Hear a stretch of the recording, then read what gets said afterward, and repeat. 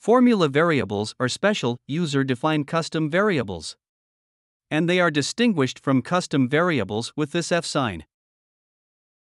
Formula variables will definitely increase your flexibility when using Monospost Developer. Therefore, it is important that you know about this topic. These special custom variables are used for several purposes. First, to calculate any value not assigned to a standard variable. Second, to easily manage the value of a variable in different conditions. Then, what is the difference of formula variable from other custom variables? The formula variable directly gets its value every time it is called during post-processing. Or in other words, the calculation inside a formula variable is executed every time this variable is called. However, custom variables are like empty shells. They don't have any value defined in themselves. They only get their values in the following conditions. In scripts, by directly assigning their values. In configuration variables, by assigning their values inside Settings tab. Or from user-defined events inside apt-cl files. Let's first explain how they are used to calculate any value not assigned to a standard variable. For instance, the R parameter in ISO drilling cycles sometimes have to be defined in incremental mode. Or in other words, they have to be defined as the distance between the retract plane and the R clearance plane. We don't have a standard variable that has this value in Monospost Developer. Although we have the standard word, drill cycle clearance distance, this is not what we need. The word, drill cycle clearance distance, has the incremental distance value from the R clearance plane to the drilling surface. Therefore, we need to define a custom formula variable to make this calculation. Let's do it together. I will create a formula variable named as incremental R.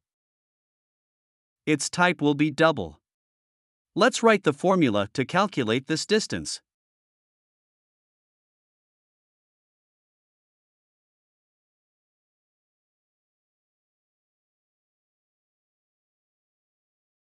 That is it.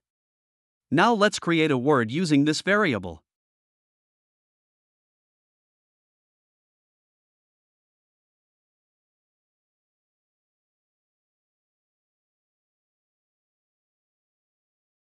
Finally, let's add this word inside format cycle commands.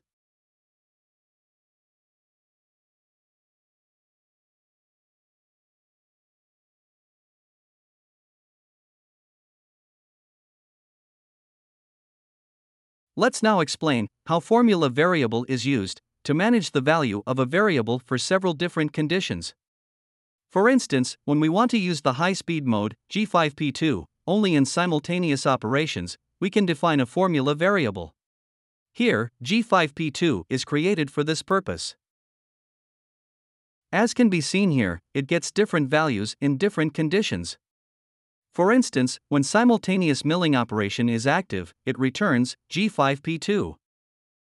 For any other operations, it returns an empty string. Do not forget to add return method to each case. If not, Monospost will give an error message. Later, a word is created using this variable. And finally, this word is used inside commands.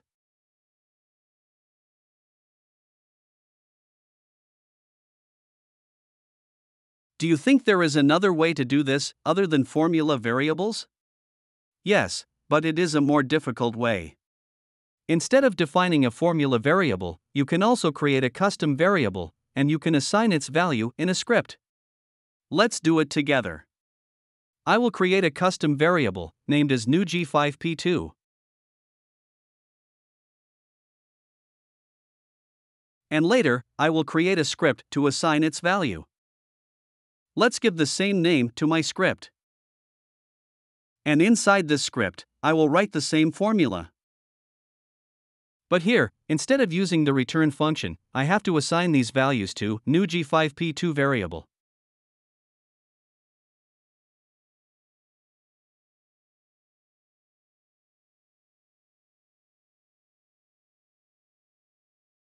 And finally, I will add this script inside event operation start. By doing so, at each operation start, this script will be executed, and this variable will get its value. This structure will work without any problem. However, if you have multiple event operation starts, defined in several other operations, adding this script in only one event will not be enough. You should find all event operation starts, and add this script in each of them. Therefore, using formula variable instead of script is an easier way to define this structure.